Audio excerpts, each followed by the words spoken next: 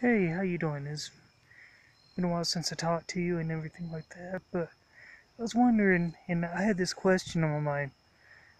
What it would be like to be lost again? You ever thought about that? That's an interesting question, isn't it? I mean, even in the Bible, we heard about the children of Israel. They wanted to go back to Egypt and go back to their old ways and stuff, and even though God was taking care of them and taking care of their needs and everything, but we go out into the world and stuff like that, and we see people, they look like they're having a good time and stuff. They're having premarital sex, they're taking drugs, they're drinking and stuff like that, and everything that looks fun and stuff like that. And you may even been in a situation where someone was like, well, look, I got some gossip for you, or I got a dirty joke let's go tell and stuff like that. But it's like, let's wait a minute, cuz they're around. Meaning, you, the Christian, is around. And you kind of feel left out and lonely and stuff like that.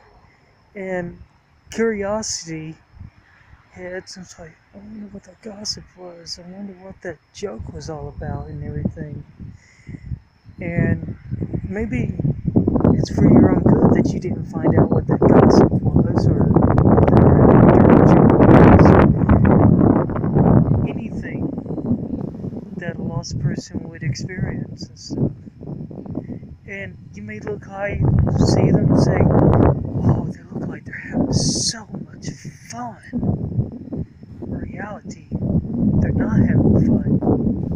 They're depressed, they're sad, they're lonely, even despite having friends around and stuff. They're still sad and lonely. Sometimes wouldn't even take their own life. You know why I say that? Because I've been there myself. And I'm glad that the Lord brought me up from where I was. I'm glad He brought me from the fire, you know?